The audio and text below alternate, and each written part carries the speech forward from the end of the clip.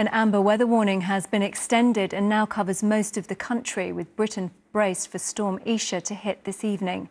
A higher level red warning has been issued by the Irish Met Office. Winds of up to 80 miles an hour are expected to hit the UK later. There is the potential for power cuts, transport disruption and even danger to life, while rain warnings could lead to localised flooding. The Met Office says it's rare for the entire country to be under a weather warning, though London and parts of the south are likely to escape the worst of the wind. Good evening. Within the next hour, weather warnings will come into force across every part of the UK as Storm Isha sweeps in, bringing travel chaos and even a danger to life. Flights have already been rescheduled, and tonight's a warning of significant disruption for passengers on rail, road and sea, which could last well into tomorrow. Winds of up to 90 miles per hour are on the way, and the Met Office says everyone will be affected by the storm. Helen Keenan has the latest. Storm Isha is swooping in around the country, with gusts expected to reach up to 90 miles an hour. The water's already whipping up in Cornwall, but this is the calm before the storm. In the next hour, things are expected to get a whole lot worse. In the West Country, waves are crashing in Devon, with unusual danger to life wind warnings affecting nearly all of the UK. Really unusual to see the whole country covered in wind warnings. This is the 9th storm of the season, and unusual to get so far down the alphabet as well. Amber warnings are in place for large parts of the country, and it's the coastal regions that are likely to bear the brunt, along with Scotland, Northern Ireland and Northern England, where preparations are getting underway for possible power cuts, coupled with warnings of damage to homes and buildings. Make sure today that you've got plenty of blankets ready, torches, because if the power's going off in the dark, making sure that you're checking in on family and friends who could be in vulnerable circumstances.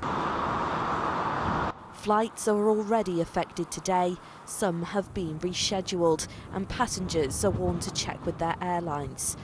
Closures, cancellations and delays are expected across the entire transport network, potentially causing chaos for commuters tomorrow. Avanti West Coast has warned against travel. East Midlands and South Western Railways are reducing their services. LNER have warned not to travel north of Newcastle, and all train lines across Scotland will close tonight. Earlier this month, Storm Henk left a trail of destruction across England, with homes and roads left flooded. Tonight, there are fresh warnings, with 9 in place across England. So we're asking everybody to be extra cautious, take care and make sure that you're aware of what your flood risk is in case there is any flooding in your locality. Some have been trying to catch the waves now before the winds get any worse, with no one expected to escape this storm. Helen Keenan, ITV News. Hello, we have a stormy night to come as Storm Isha hits the UK and brings for us the potential for damaging, disruptive gusts of wind. There are Met Office warnings out there, so do check those. We could well see some problems going into the morning rush hour tomorrow. We're expecting a very stormy spell of weather pretty much across the whole board, all thanks to Storm Isha, which is a very large and powerful storm expected to bring widespread severe gales, heavy rain, this combined with snowmelt across the north of the UK, with the mild airs likely to lead to some localised flooding as well. Here's a list of some recent gusts of more populated areas, but of course more exposed areas higher up on mountain tops.